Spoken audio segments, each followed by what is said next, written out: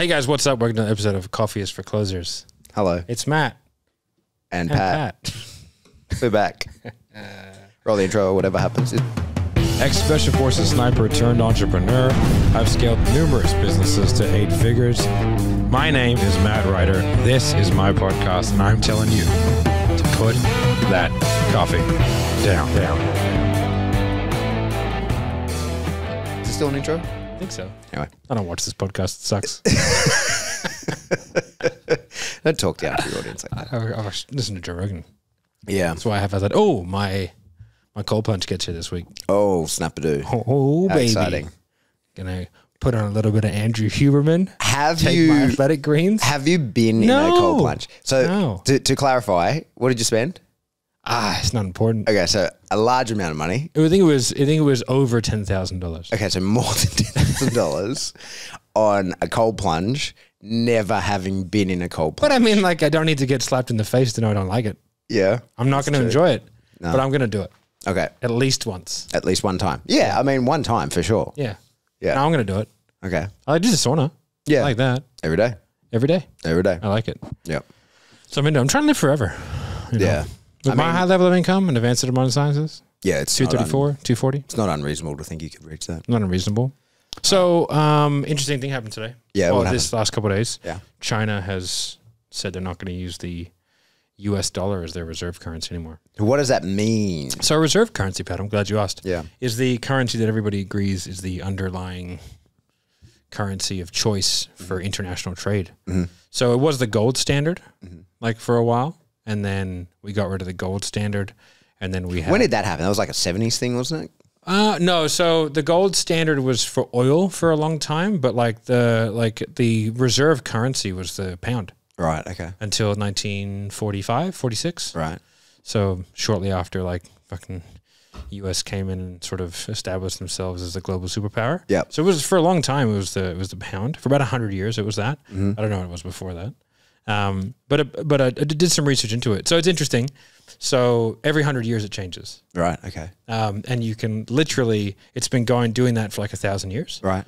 And you can watch the events unfold. It's the same events every time. Really? Yeah, so it's like, there's a book on it. I'll try and remember what the book was, but basically what happens is that they start, governments have two options when they get into debt, right? They can either default or print more money. Obviously, they print more money because defaulting sucks. So as soon as they start to do that, then the underlying asset becomes less valuable. And then other countries start to eat the inflation. Because now they're having to spend more US dollar, but the US dollar doesn't necessarily massively go down in value and compared to theirs.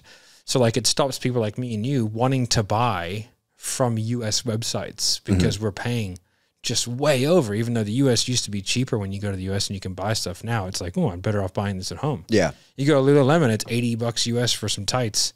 You go here, it's $90 Australian for tights. You're like, well, I might as well just buy it from Australia. Like there's no benefit to me anymore. Yeah. So that starts to happen. And then from there, like the reserves of all the countries, they start to hold less USD. And so you can see like there's a dramatic decline in foreign in foreign governments holding USD. It's been declining for like 2 years, pretty substantially. So that's not great. And then from there, other like countries will then say, well, you can use our currency, and then it'll like a minor amount of things will happen. Like sort of Ecuador pulled out a while ago, they use Bitcoin, right? And then there's like a Russian, Brazilian, it's called like BRICS. Okay. So it's like Brazil, Russia, ITCA, whatever. I can't fucking remember all the countries, but the BRICS countries use their own currency in between each other to sort of cut out the US because they were having to like, you know, buy US dollar and so they could trade with each other in US dollar, but they're all independent. Like they don't need the US dollar. Yeah. And then, I mean, that's why Gaddafi was killed, right? Because Gaddafi tried to bring oil back to the gold standard. So they killed him. And Hillary Clinton laughed about it on an interview. And now there's a live slave trade in Libya. Yeah. So, I mean, you know, people got to go. I get it. But yeah, so that's why they killed him. So Xi Jinping has been working in the background, I guess, with a bunch of different countries. And now, like, I think Russia and Brazil have agreed to trade, have their reserve currency be the Chinese yuan. But like I don't think it's anything to worry about. No. Well, I mean, like China's economy is collapsing anyway. Yeah. You know, so like to me, it's like that's a good move for them to be more insular, work on their own shit. You know, get out of the way. You know, and with the state of government bonds in the U.S. and interest rates and so they've had three major. The U.S. has had three huge economic things happen recently, right? The first was the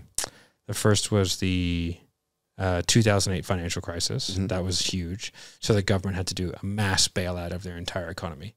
The second was what was the first one? I can't remember. There's been three. I can't remember what the first one was. The second one was the 2008 bailout. Oh, no. Sorry. The dot-com bubble. Okay. Dot-com bubble was number one. Huge dot-com bubble. Everything fucking burst. That was in like the early 2000s. Then 2008, there was basically all the subprime lending crisis and Enron and all those dudes. And then it was COVID. All right. So they've had three huge traumatic events to their economy. And that's just made the US dollar incredibly unstable. They've printed trillions and trillions of dollars. I think the stat is like more money's been printed in the last 18 months than ever's been printed ever combined. Really? Yeah. Do they, like, when they put more money into the economy in the US, they actually physically print more money? Is that how they do it? Because like in Australia, I know that we just spend money into existence, right? So like we give it away to people, or we, you know, create infrastructure projects and that kind of stuff that the government creates money to pay for these new things. Yeah, so I think there has to be a ratio of real to pretend. Okay. Because you can't have like, you have to have, like, we do fractional lending, but you can't have like no paper lying around, you know? But like, you know, there's so much US dollar out in the ether. Yeah. That's out of the US. Yeah. So maybe it's in shipping containers in Colombia. Exactly. Like buried, you know, buried by drug dealers. Yeah. So I don't like, it's usually, according to this thing that I read, it's like a 30-year transition usually. Okay. And this is year 80. Right. Of it being a US reserve currency. So it'll be interesting to see. So it should last another 20 years as the reserve currency. Then and it's starting to shift. And according to this paradigm, it's like fucking clockwork. Yeah. Right. Like it works the same every single time, and you can see like what happens. There's like there's a buildup. Yeah. Right. And then there's peace, like world peace. So after this shoots, so there always has to be like a catastrophic period, right? Which is World War II. That saw the shift away from the pound and towards the US dollar. Then from there was like a prosperous period, which is the 50s and 60s, a prosperous period. And then from there, it kind of levels out. Everyone just kind of agrees, and then everyone does their trade. Then there's a couple of events or an event that happens with the decline of the confidence in the currency, which was COVID. So now that's declining. You can just see it. Like people, you know, banks are going bankrupt and shit like that. A decline.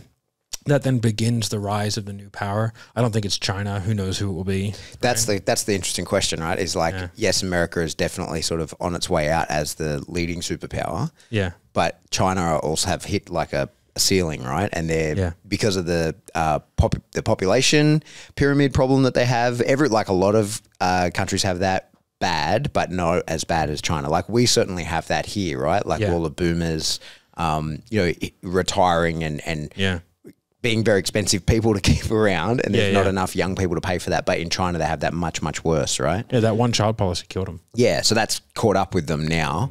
And like I saw that guy, I can't remember his name, Peter something or other, talking about how they're probably like in 10 years, it's going to like significantly collapse within China.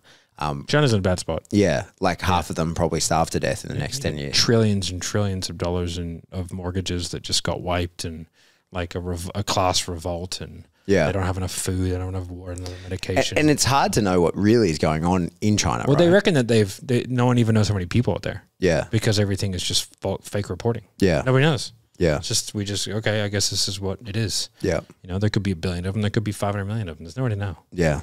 That's so wild. So wild. Yeah. So yeah, it's super interesting. And then it says it's like there's like a slow and steady kind of like gradual. I mean, it obviously didn't affect England too badly. Yeah. You know, they were the superpower. No, they're not. You know, so it goes down. Still, it'll take another 20 years for that to happen. Then it's 30 years for the adaptation of a new reserve currency, and maybe it just goes back to gold. Yeah, that wouldn't be the worst thing in the world. Gold. You know? Yeah.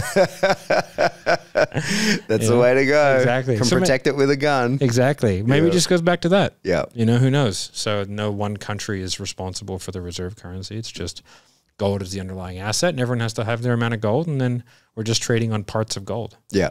You know? I like it. I don't mind it. I think it's a great idea. Yeah. I mean, I'm sure it won't be great for the world when everyone's out there just scraping away trying to find more gold. But how's this going to affect like sales industry? I just think like it's just the reason why we talk about it is because like I think if you have no idea what's going on, you're going to get these objections. So like you have to have some sort of background, look into it, and not just be like, what do you mean? Yeah. Like, yeah, I'm just not really sure about the economy right now. There's a lot of things happening with China and this. You're going to be like, oh, yeah, like that. So walk us through that. Give us that. So like I'm buying you've got me on the call. I'm buying your, like, it's NPQ, right? So like you're selling and I'm like, oh, it's a weird time to be spending that much money, man. Like who knows what's going on with like the whole America. It's not even going to be the US dollar is not even the global currency anymore. I don't know if I can handle this. Yeah. So I think the important thing is you got to find out like what's the underlying, and the underlying thing is like fear, time, whatever it may be. So, but if you have an understanding of the situation that's going on, for sales training, it's great because the more economic uncertainty there is, the more people buy sales training. Yeah. Right. Because like, it's the one thing, well, if you're better at it. Yeah. So you're saying if you're worse at sales, you know what I mean? Like, so it's good. Like, because what happens is the laydowns go away. Yeah. So if you're relying on laydowns right now, it's like, goodbye. So as more random things start stacking onto each other, and as we get closer to the impending apocalypse or whatever is about to happen, it's got to be something. Zombies has got to be next. Who knows? Aliens. It could be aliens. Right? I think it's aliens. Yeah. So if I'm writing the story, it's probably aliens. Yeah. Did you see that video about the glitch in the Matrix? No. Oh, bro, the lemon. No. Oh man, fully blown glitch in the Matrix, right? So there's CCTV footage, and it's like pretty good. It's good quality CCTV. And this girl's working at a fucking Jamba Juice or something, and she's cutting lemons, right? She cuts the lemon into 4. You clearly see her cut it into 4, right? She goes 1. You can see the whole thing. She breaches around to get the bag, and then she picks it up, and it's only cut in half. She looks at it and you see this fucking little twitch, right? Instead of like that, there's a little tiny twitch of this lemon in the footage, and it's back to like it's 2 quarters and 1/2. Yeah. Right? And she's looking at it and she's like, what the fuck is this? So she cuts it again, puts it in the bag. But like you clearly see her cut it. Like she's so confused by what's happening. She's like, ding, ding, ding, ding. And then you just look at her, just go like, what? Like that. And it's like, it's going viral, and it's like the Matrix glitched. Yeah, right. Yeah. It's pretty interesting. I'll have to look that up. Yeah. It's fascinating. Yeah. Speaking of the Matrix, Tate's out. Yeah. So that's interesting, right? Like that's deep within the coaching and consulting space. Yeah. What's going to happen there? Is he going to run away from Romania, you reckon? I don't know, but I reckon that now he's going to have a goddamn superpower worth of PR. Yeah. Wrongfully imprisoned, straight up. Like they had no evidence. They did shit. Yeah. Kept him in prison for 4 months. Yeah. 4 or 5 months without charge, without anything. And then basically they just, we have nothing. And so he's jacked too. Apparently he was doing like 7,000 push-ups a day. What else he gonna do? Some shit is all he did. He just sat there. He's like, I just read the Quran, did push-ups. That's what he said. Read the Quran. And he's a Muslim, pretty devout Muslim. Is he? Yeah. Yeah, right. He doesn't drink during that shit. Yeah, right. Yeah. So, so that's pretty interesting. But yeah, it's a weird time, man. Yeah. So much weirdness going on. Trump got indicted. If I was Clinton, I'd be fucking worried, bro. Yeah. I get indicted years after the fact for paying off chicks that I fucked. Yeah. If I was Bill Clinton, I'd be really, really worried, because now it's like, well, obviously we're going to go after you. Why? Why do you think they go after him? Well, because like the Blues have now attacked. It's a ridiculous thing to indict an ex-president for, especially since like the statute of limitations is gone. Yeah. So they had to. So it's a misdemeanor.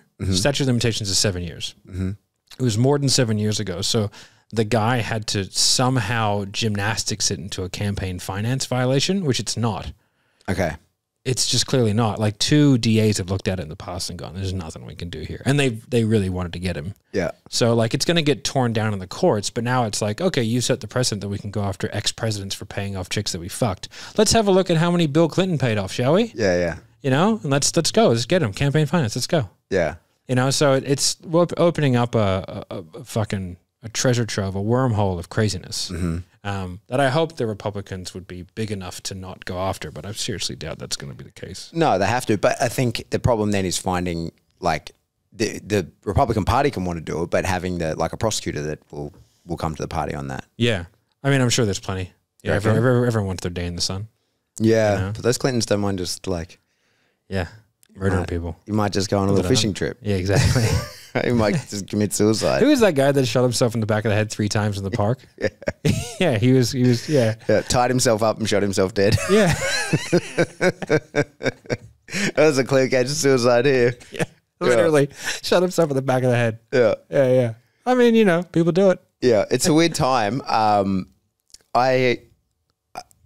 I wonder how long the whole thing can keep it together while there's so, like, you see at the moment, especially in the US, there's so much like overt nonsense. Yeah. Right? Yeah. Like that you just got to wonder how long people can be like, oh, let's just continue to go along with this. Yeah. Or whether it's going to be a sort of pseudo non-violent civil war. Yeah. Secession of East and West or North or South or something like that. Yeah. I can't imagine like. It's basically like Europe at the moment. That's the thing about the U.S. is that it's the United States, but it's so disjointed. I mean, as someone who runs a business over there, man, it's a nightmare. Every single state has completely different laws and policies. So, and like, there's no like, you know, like we hired someone in New York. All right, now we have a W-2 in New York. So now we have to go and file a set of documentation with the Governor General of New York, right, or whatever the fuck it's, Congress, or whatever it is over there, that we have a full-time employee. We have to get the New York regulations as to how we can treat that person, because like we can't fire that person the same way that we can fire someone in Arizona. Okay. We also have to give them different benefits. We have to give them different amounts of leave, different amount of leeway, different work hours, different wage requirements. And then like the paperwork is totally different and it has to be filed. It's totally independent. And then you've got federal on top. So like it's a pretend United States. They're not united in any particular way except for they have a flag. Yeah. Everything else is totally different. It's like it really is very similar to Europe where you've got like the Czech Republic, you know, and you've got fucking whatever. Yeah. You know? And that person that's in New York, they work like they're working in New York, but in a business that's in Arizona. It's just because they're going to work from home. But we're a Delaware company, you know? So it's like we're a Delaware company that trades in Arizona with a foreign business license. That's what it's called. It's a foreign business license, which I guarantee you your business doesn't have. But should. Should. Yeah, you're supposed to have it. Not many people do get it, but like, because it's one of those things, you know, but like, you know, like if the headquarters staff is in Arizona, like you need to have a foreign business license. Okay. But it's not like a well-known thing that you have to get. Because again, like there's no fucking, like unless you have all the insurances, like we only found all this stuff out because we have a suite of insurances. And so like, because we have every insurance that we require to do business safely. But those insurances have requirements. Oh, you need to have all these things. It's like, oh, I didn't even know that. Yeah, you have to have that. It's like, well, where does it say that? And then I was like, man, if only there was a handbook or a course that you could do on how to run a, you know, $50, $100 million a year company. It's like, well, why would anyone bother? Anyone who's done it can't be bothered. Yeah. Writing a course about it. Yeah. And it'd be so boring. Yeah. That nobody, and it's super niche. Nothing sexy about it whatsoever. Yeah. Yeah. You know, you'd charge a fortune, but good luck selling that. Yeah, I know, right? It's like, who are you going to talk to?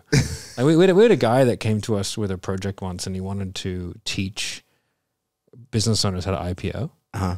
And I was like, there's no market for this, man. Yeah. It's like, nah, it's an IPO. I was like, yeah, I'm sure you're really good at it. But I was like, who are we going to sell?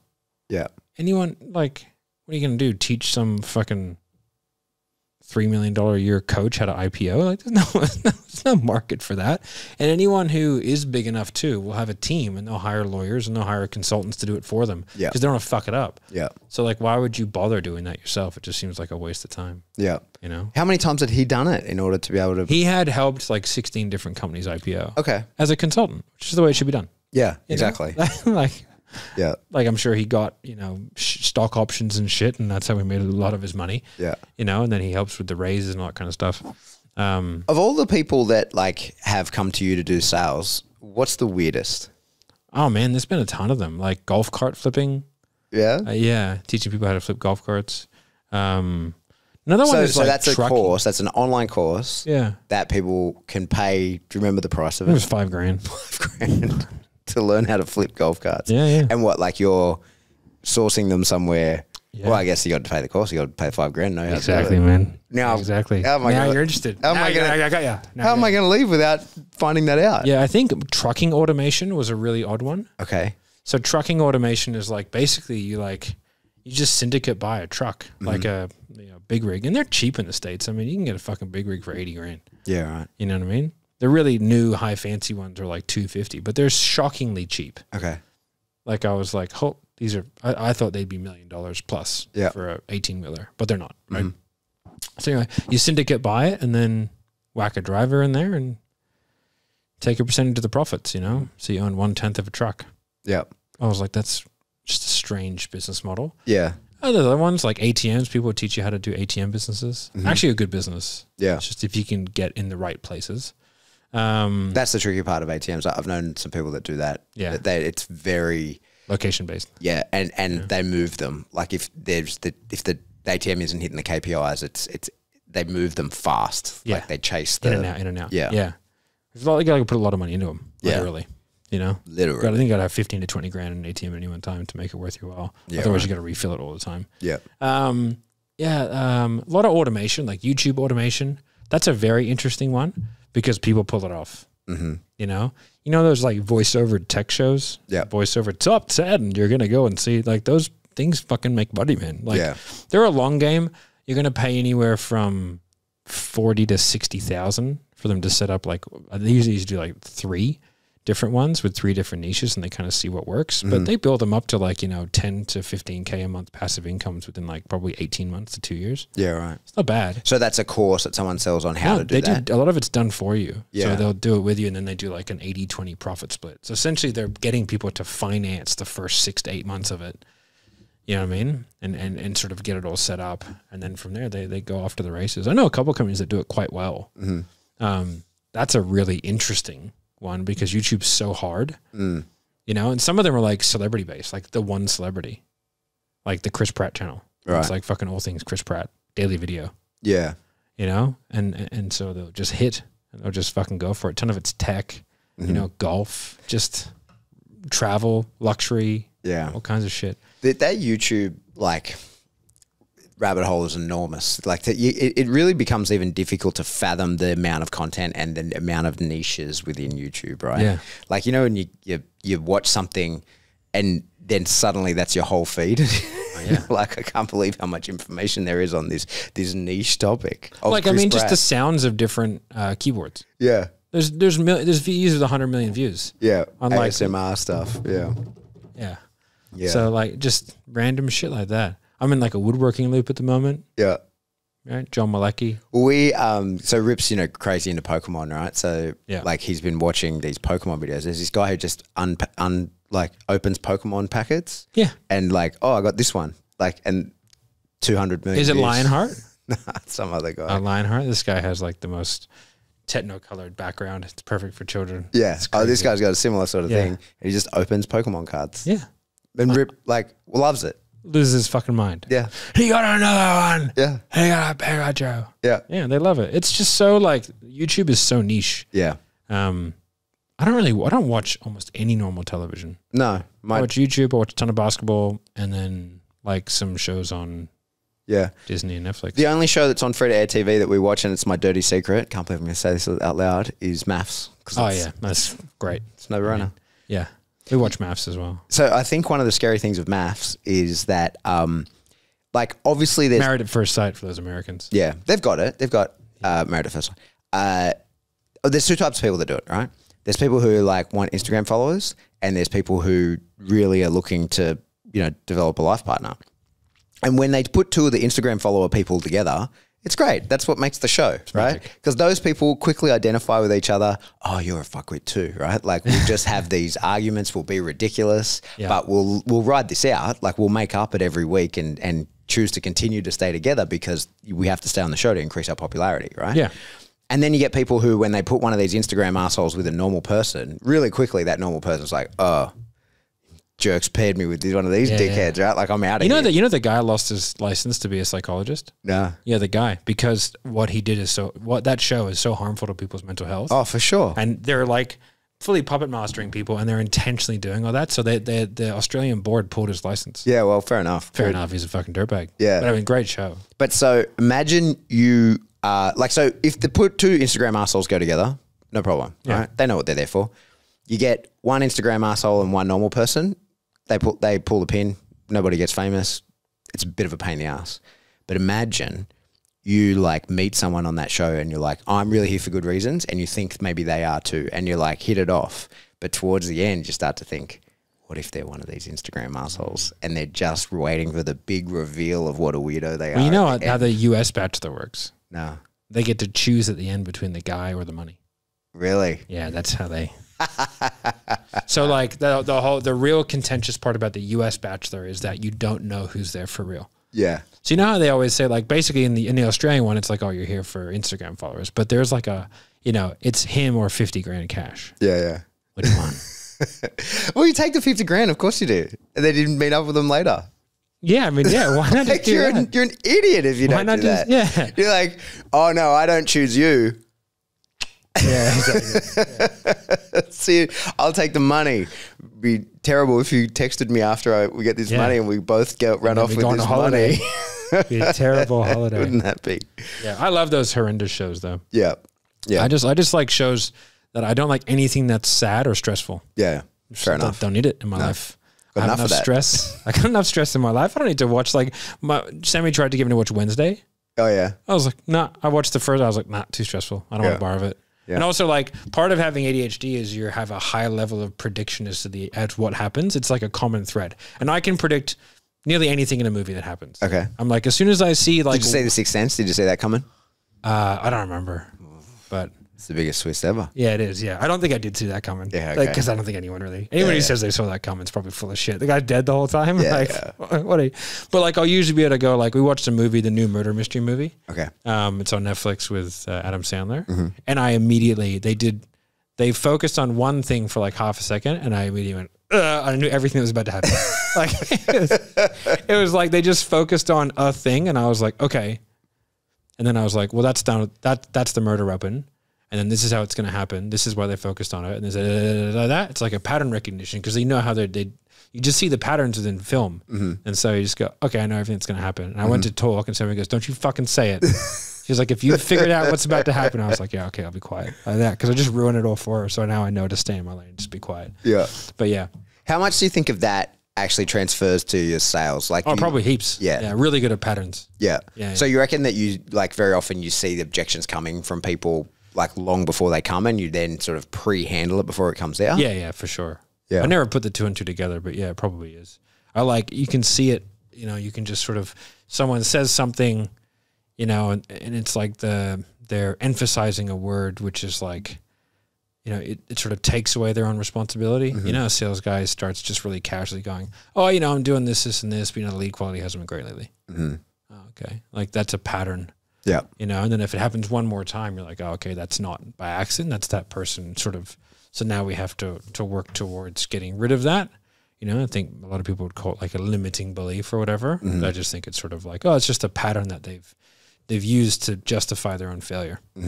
Yeah. So if you can identify that early, it just makes it way easier because then you can like in your process, you know, you're going to have different options to you and like how you would emphasize one thing or another, or if you take it down the left or right. And if you go like, well, traditionally what I've seen is that people that present with this pattern, if I go this way, I get a better outcome. So it's just pattern. Same as what you would with dogs. You know? Yeah. Well, I've seen that before. Yeah. You just learn to read it. Yeah. So it's just reading. And I think people are super predictable.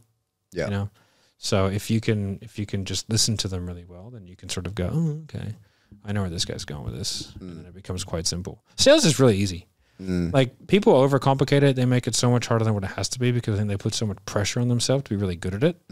But it's like, it's not that difficult. Like to be really good at it is really difficult because to be really good at anything is super difficult, whether it's weightlifting, fucking using chopsticks, whatever. Yeah. Right. But to be like pretty good at it, it's not that hard. It's just gotta like, you just gotta like actually do some work on it. Yeah. You know, the amount of salespeople that I see like, oh, what are you working on? I'm getting better. I'm like, cool, bro. Like, I mean, it just seems so ridiculous. Yeah. You know, you can't, every now and then someone comes in and they're like, I'm working on this. You're like, cool. Why are you working on that? For these reasons. Perfect. Keep doing that, man. Yeah. You'll be fine. Yeah. You know, you see so many people just kind of like, if you go to the, like, so one thing I learned in fitness was like, when I was getting coached by a guy called Charles Poliquin, he passed away a few years ago, but he said like, if you want to get better in exercise, it's your first exercise and your first workout of the week. So it's your A1 of your, you know, of your first day. So it's like, you're going to get better at bench press.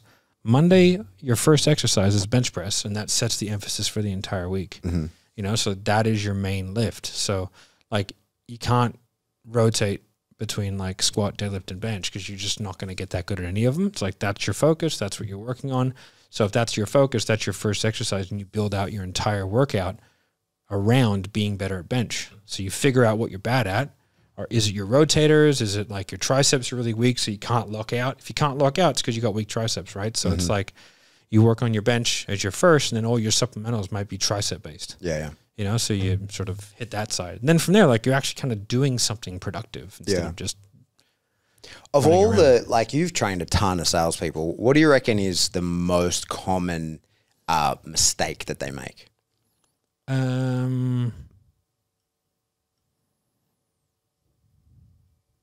I want to say not listening. Not listening to the prospect. And like, so they're just like, I've got my script. We do the you talk, I talk. I don't listen to what you say. I just, you go ahead and talk. I'll be preparing my next thing regardless of what you said. Yeah. When you can hear someone's internal monologue, you know, like someone says, oh yeah, my father passed away. And they go, okay, perfect, great. Yeah. That happens a lot. Yeah. You know, it sounds so crazy when you say it like that, but it happens a lot. Yeah. It's just people not listening. Okay. You know, that's it's a hard skill to get. Yeah. To like turn your mind off. So like when I do a sale, I have to like turn everything off. I have to like put my watch on silent, my phone on silent, turn it over, make sure that all my notifications are off, Facebook, Slack, Instagram, fucking YouTube, email, everything is off. So like I'm not distracted by it because I'm super easily distracted. So, and then I can just sit there in the conversation. And the only thing I have is like the script and the person. And I don't have to read the script because I've memorized it, but it's there to provide me with a guide and reference. If I feel like I'm a little bit off track, I can just look at it and know exactly where I am. And I'm like, okay, sweet. And because I know what I'm supposed to get out of each phase and each question, it's like I can just sit back and relax and I can just be a part of the conversation. Yeah. And so then people like... You can actually engage with the person. Yeah, and like they feel like you're listening. Yep. You know, people don't want to tell deep, dark secrets to people who they think don't really care. Yeah. You know? I agree with that. I think that I've seen like, you know, I've been in the sales process enough where I think I told you recently I was buying something and I've never noticed it before because I was never in the industry, but having worked here, I could tell the guy was reading script. And at one point we were having this conversation. It was like, he did like a 2-call kind of thing, but he was driving the first time and like he didn't have the script and it kind of fell apart. And I was like, I was going to buy, I was a committed buyer before the phone call. Yeah. But I just kind of let it play out because I was like, this is interesting to me now. Yeah. And he didn't have the script and I could tell it kind of fell apart. So then he was like, oh, I need to call you back. And then when he had the script, it was very much the same. It was like, I could feel him working through the whole thing. And it didn't really matter what I said. It was like, I was like, yep. And I gave some objections just because I was just curious. Right? I was just like, how will this be handled? Yeah. I almost wanted to then like re-pitch to him like, hey, you could get sales training from these guys.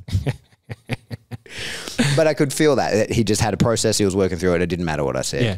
I got a call from Sabi Subre's sales team. Oh, yeah? Yeah, because I bought that book in 2019. Yeah, right. Right? Follow-up is... Yeah, I mean, obviously, like, I'm going to be nice and say this is probably a new guy that got the old shit leads. Right? That's what I'm assuming. Yeah. It was ruthless. Like, it was... he called me It was really like, he sounded quite new. I was like, oh, I'll just see what he has to say. And it was so scripted and so like, the enthusiasm meter was like off the charts. Yeah. And then like, he's like, I just want to start off by saying, are you doing more than $5,000 a month? I said, yeah, a bit. You know what I mean? And they're like, so they go, what are you doing? I said, oh, Australian, maybe like 4.5 million a month. He was like, okay. And then it was like just the same script. And then it was like, we're going to sit down with you with an expert and we're going to go over how to double your revenue. I was like, but you guys don't even do my revenue. How are you going to double mine? And he was like, so we'll do this, this, and this. Sound good? I was like, yeah, sure. He's like, so do you want to do it? I was like, not really. And he just could tell like he had nothing. Yeah. When I said no, he had nothing. It just hit like a dead stop. It was just, he's like, but we're going to do all this for you. And I was like, I don't want that. I was like, me on the phone for an hour with some person. Yeah. It just doesn't seem super like a great use of my time, if I'm honest. Yeah, yeah. But if you want to send me the resources that you said you had, you're more than welcome to send. I'll have a look at them. Yeah. It was just like so scripted, but you could tell he was new. I was like, oh, I mean, I hope to God he was new. You know what I mean? Did you consider offering him some sales training? Nah, it's just so douchey. You've never done that? Oh, no, with, no. So I had a sales call with Salesforce. Mm-hmm. Worst sales call I've ever had by a country mile. If you're listening to Salesforce, your sales fucking sucks, man. They had 5 people on the call, 5 sales reps. Wait. What is Salesforce? Salesforce is like the biggest CRM in the world. Okay. Billion dollar company, like multi-billions, right? Right. And they're like they're a CRM that has like all these bolt-ons. So like you can do everything. You can run Coca-Cola on it. You know what I mean? Mm-hmm. So it's massive. It's the biggest CRM. But it's a Lego. It's build your own. Mm-hmm. And like they don't build it for you. They don't even have builders you can hire. They just have like affiliates that do all the building. And it was like an hour meeting with someone from their marketing cloud team, their analytics cloud team, their sales cloud team, and their data visualization team, all of which just asked me completely segmented questions. And I was so confused at what was happening. Were they all in the same place?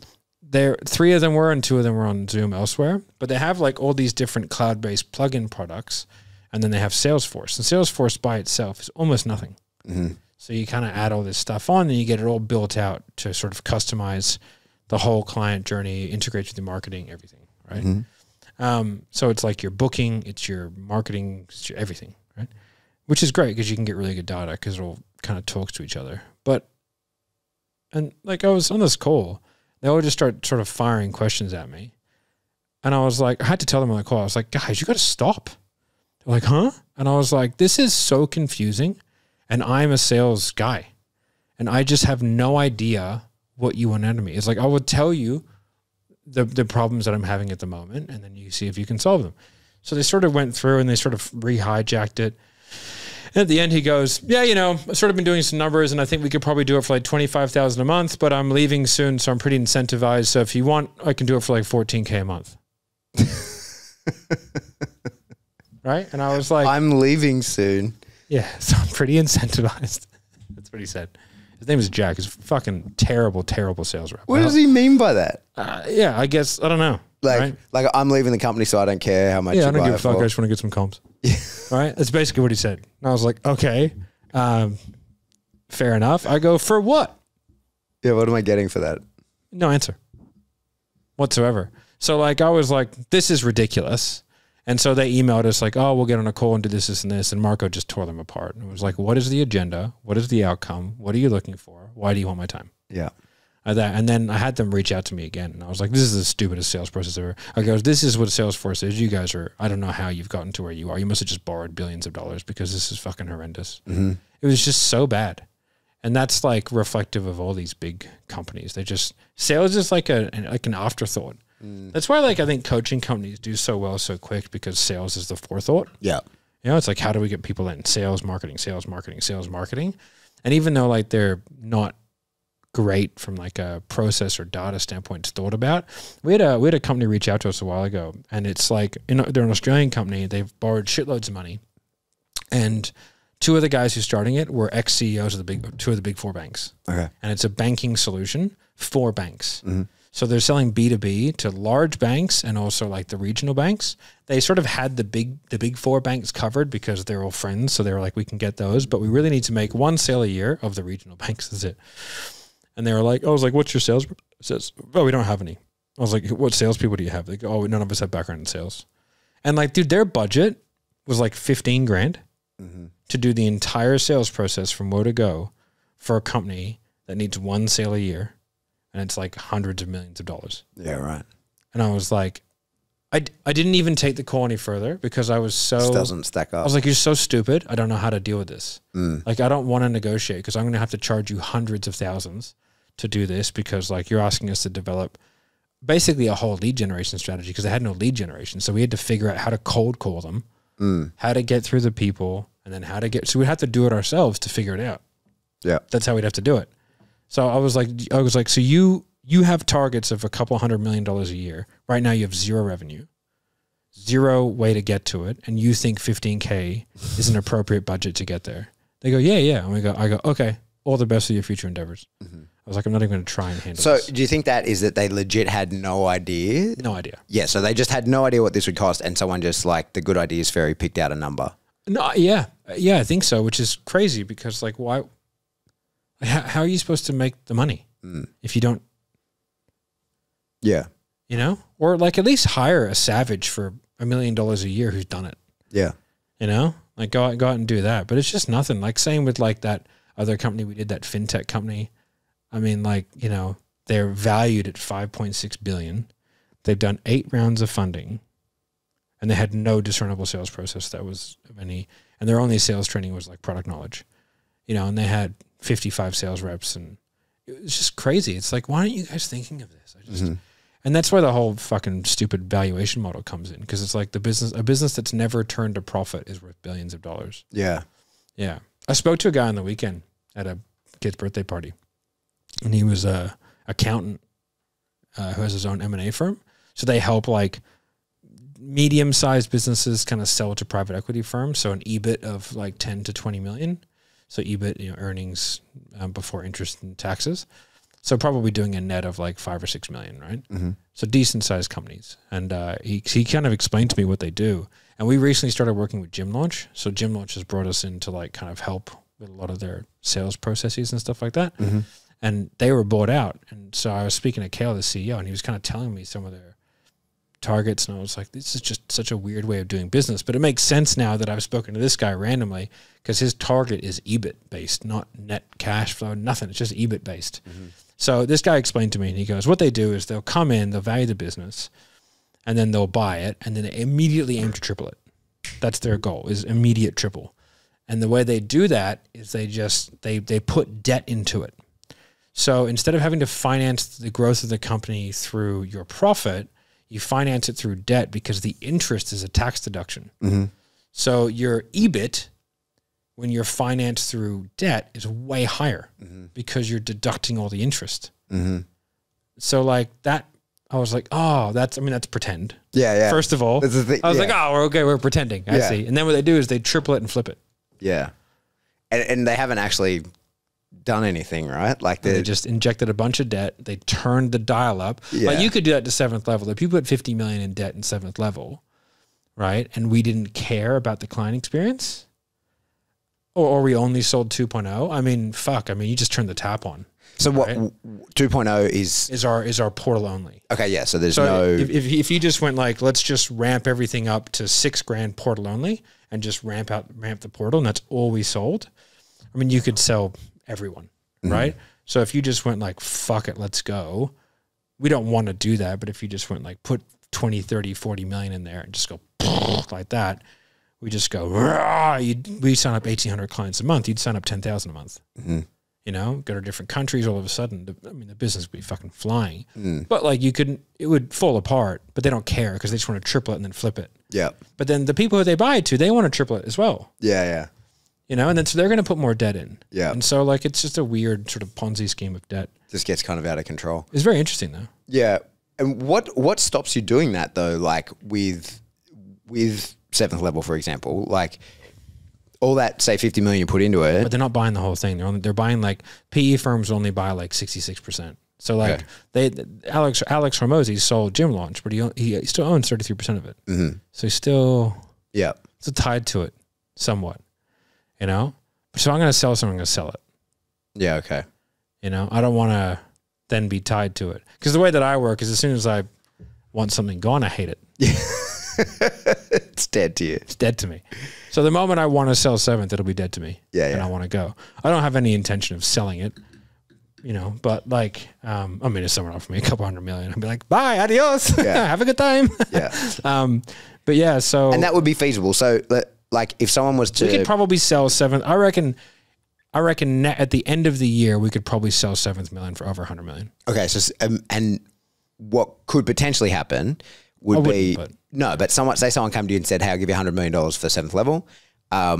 Sweet. Then they would do like the deliverables go to the portal only. They could just ramp the shit out of it and make ungodly amounts of money. But like that would then fall apart eventually, do you reckon? Or potentially, if the product was, you got to innovate the product all the time. You know? So like if you took Jeremy out of it, the thing is, if you sold it, Jeremy would have to go with it. Yeah, he's part of it. It's his IP. You know, so well, technically, but I mean legally no.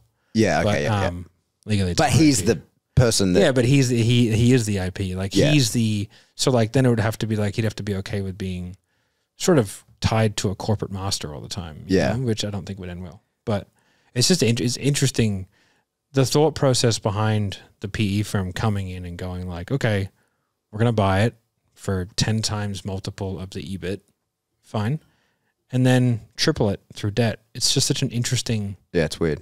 Yeah, and I don't know, like I don't know what they were thinking. Anyway, I'll talk about offline. Anyway, so but yeah, so super interesting. All right, all kinds of weird stuff happening in the world. Everything from salespeople got to be abreast of this stuff. That's you don't know. I think it is super interesting how like up to date with all that shit salespeople have to be to handle the objections when people say, "Oh, there's a lot going on." If you're like, "Yeah, that football game." Yeah. You know what I mean? Steph Curry shot 50 last night? Jeez. Yeah, but it is like, because I think, you know, the benefit of understanding the world and the economy and all that kind of stuff is that you can predict the objections. If you can predict the objections, you can figure out how you're going to handle them. So then when you do get them, you know, and if it makes you spending that little bit of time, get you one extra sale a month or get you a deal that you wouldn't have made, I mean, fucking happy days. Yeah, exactly. You know, so you don't just sound like an idiot on the phone. Anyway. That's it. Bye. Au revoir. Put that coffee down.